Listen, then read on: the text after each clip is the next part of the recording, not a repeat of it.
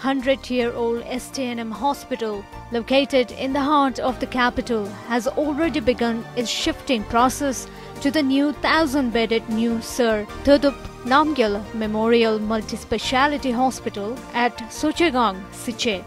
This has been largely opposed by Sikkim Subject Committee, Sikkim United Forum, All Sikkim Educated Unemployed Association and Unemployed Association. They termed this total shifting of STNM unjustified. In 2010, a protest was organized by ASEUA and Unemployed Association in front of District Court, Gangtok, regarding the STNM hospital upgradation. The protest saw the presence of former Chief Minister late Nar Bahadur Bhandari, MLA Sonam Lama, ASEUA President Nawin Kiran Pradhan and SIBLAC President Sitin Tashi Bhutia.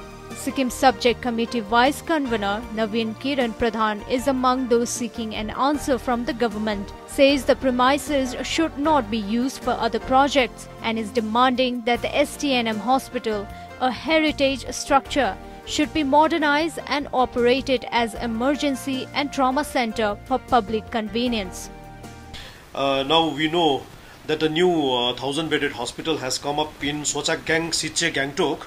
But the main question is that what will be the fate of the present site, meaning the old STNM area, old STNM hospital area.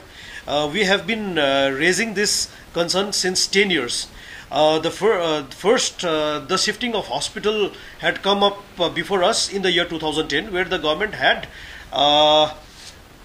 decided to shift the hospital, and we state that all this modern infrastructure which government is bringing, yes, we need a good modern hospital, but we look this particular thing as a area of corruption. Sikkim United Front President Narendra Adhikari says that the location of new hospital is not convenient and the roads are pathetic, whereas the old STNM hospital location is appropriate.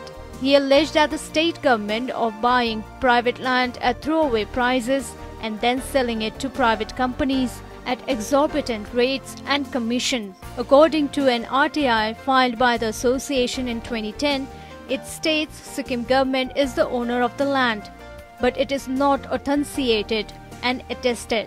Pradhan claimed that the state government may have vested interest on the prime location, and also claimed of having unearthed information of alleged corrupt practices over the premises through the RTI in the past.